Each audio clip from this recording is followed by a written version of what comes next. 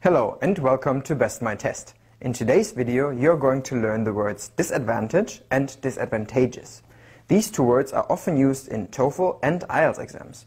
In this lesson you will learn how to use them with proper prepositions and common collocations. So let's get started. Okay, the definition of the noun disadvantage reads as follows. A disadvantage is a quality or condition that puts something or someone in an unfavorable or inferior position compared to others. We often use disadvantage to talk about the shortcoming of a thing or person. For instance, the following three sentences use disadvantage to describe a shortcoming of living in the countryside. The disadvantage of living in the countryside is poor quality of education. One disadvantage of living in the countryside is poor quality of education. One of the disadvantages of living in countryside is poor quality of education. However, only if disadvantage is used in the very beginning of a sentence, we say disadvantage of something. When using expletive constructions like there is or there are, it would sound wrong or unnatural to say there are many disadvantages of living in the countryside. Many students make this mistake. Here you should use the prepositions in or to, as in the following two sentences. There are many disadvantages to living in the countryside, or there are many disadvantages in living in the countryside. To make it easier, we often paraphrase here and simply say, living in the countryside has many disadvantages. Okay, the word disadvantage is often used in the following phrases: at a disadvantage and to one's disadvantage, or work to one's disadvantage. The phrase at a disadvantage means being in an unfavorable position in comparison to others.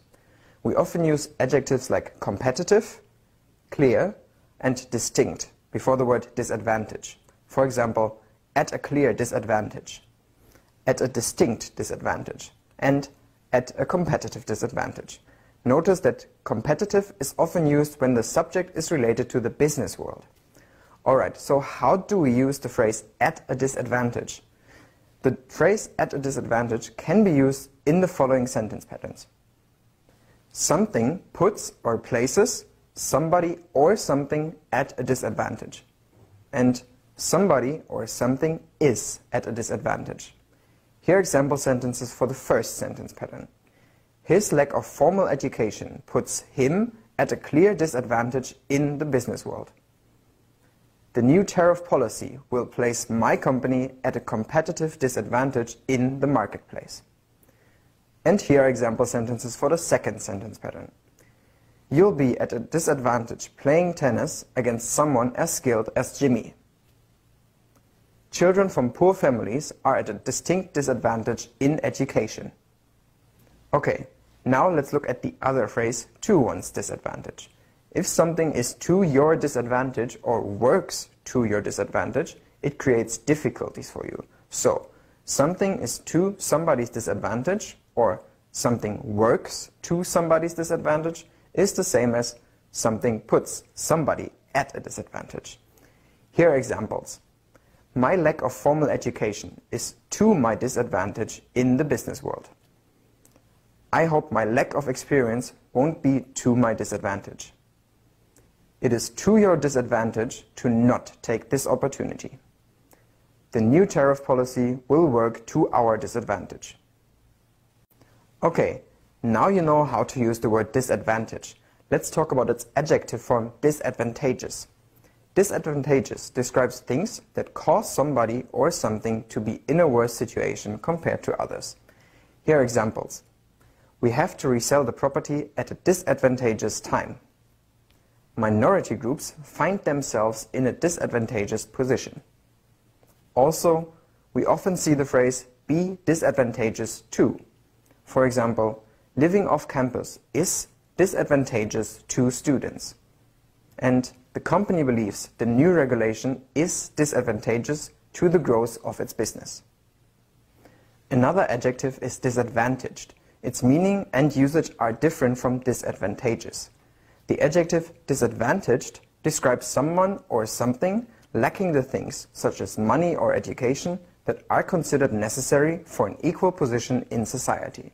So people who are disadvantaged or live in disadvantaged areas live in bad conditions and lack, for example, good education, resources, or reasonable standards of living. Let's look at some examples here. Research shows that men from disadvantaged backgrounds experience lower rates of marriage. Nowadays, employers are reaching beyond their usual networks and hire more people from disadvantaged populations. Aborigines are the most disadvantaged ethnic group in Australia. Scholarship, grants, and financial aid make studying abroad affordable for disadvantaged students. Also, disadvantage is often used with adverbs like socially and economically, as in the following sentences.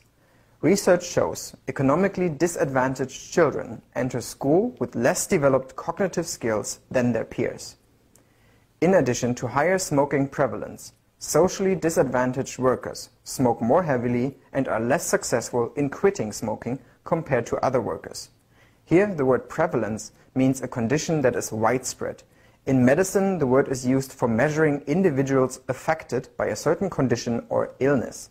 So in the example sentence, it means that the portion of people smoking is high among socially disadvantaged workers. Alright, this is the end of this video. I hope you enjoyed learning about the various usages of the words disadvantage, disadvantageous, and disadvantaged.